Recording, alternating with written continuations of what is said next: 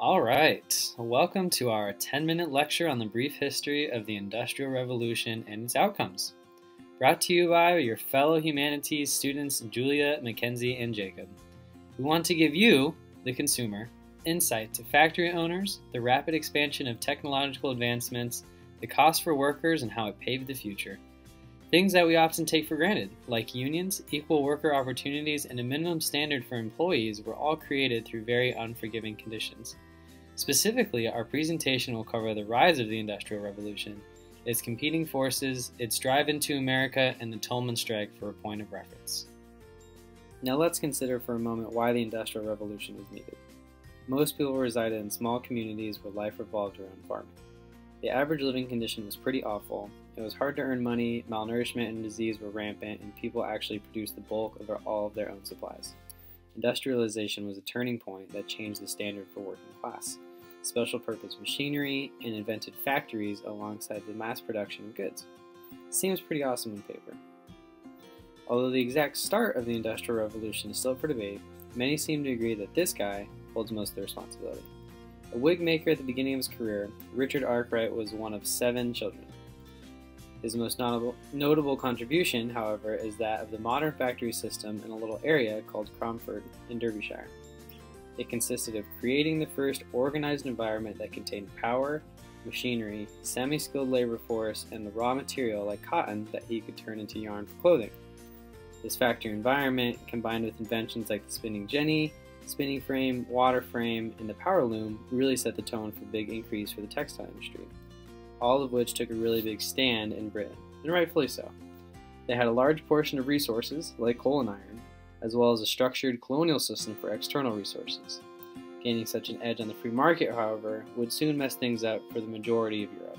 Now, during a vast majority of the remaining 19th century, Britain did a pretty solid job of maintaining status as the powerhouse of the world. Factories were impressively exporting textiles, machinery, and several types of goods to the rest of the world. London was the financial capital of the world, and by 1850, a majority of their population was in urbanized cities. Needless to say, their jump on the whole industrialization thing really gave them an advantageous position during this time frame. So naturally, related countries started competing. In fact, Britain was doing so well that many countries started implementing tariffs on the goods that they were producing for their own industrial rises. Belgium being the first to industrialize, but Germany being the most successful. France was somewhere in the process, but not really doing anything too noteworthy. Germany's success was in large part to the progressive railway system and takeover of the steel industry. The ability to transport goods within railways became a very important factor to the race to industrialize. And although Russia had so much space to try doing so, internal conflicts between progressives and Luddites, or those in opposition to industrialize, continued to fight over this age-old question. Needless to say, it is also at this point that the United States becomes an equally impressive competitor to Britain in terms of industrialization and economic opportunity. America's prosperity in becoming an equal powerhouse is no surprise, really. They had ample amounts of land to build on, resources to extract, rivers and canals to transport, and within 100 years they gained a labor force of nearly 25 million immigrants. Once electrification and the Bessemer process were introduced to America, factories and monopolies were a common trend for the working class. Which is where we get to the good stuff. I mean, conditions within factories were so dangerous, unsanitary, and soul-depleting that people actually needed to create a national child labor committee in order to set some ground rules. This is the time period where ground rules were established because some industry owners didn't feel a need to take any worker's life into consideration. The company owners like Rockefeller, Carnegie, and Pullman, who we'll get to in a second, paid little consideration for workers because they believed that workers should be grateful for having a job in the first place. And it kind of makes sense. There was an alluring quality to cities as being more prosperous than a farm. Granted, there wasn't much local news back then, so people moved in droves for work, making any job valuable to the people. This meant that factory owners could pay little regard for the semi-skilled labor force since there was such a long line out the door. Factory inspectors were often bribed to look the other way because they were so poor, and the people at the top reaped nearly all of the benefits. George Pullman was somewhat of an unusual case considering the standard for industrialization. His monetary success came after engineering and designing the Pullman sleeping car, which at the time was essentially the Rolls-Royce of long-term transportation. Considering it could take anywhere between 6 to 14 days to travel across the states in a train, Pullman sort of hit a gold mine with his idea. Introduced just after the Civil War in 1865, he continued to develop his sleeper cars into hotel rooms on wheels. But as you can imagine, who was going to design and mass produce these luxury cars? The poor working class, of course. Pullman then got the brilliant idea of opening up his own town so that he could house all of his workers and force them to work full-time, pay him rent, and shop at all the stores that he owned. In addition, he made it so that alcohol was forbidden, as if they'd need to drink their pain away anyway. Church was highly encouraged, and essentially, Pullman's workforce was lured in with seemingly solid conditions, decent pay, affordable housing, and a town named after him. And a jib!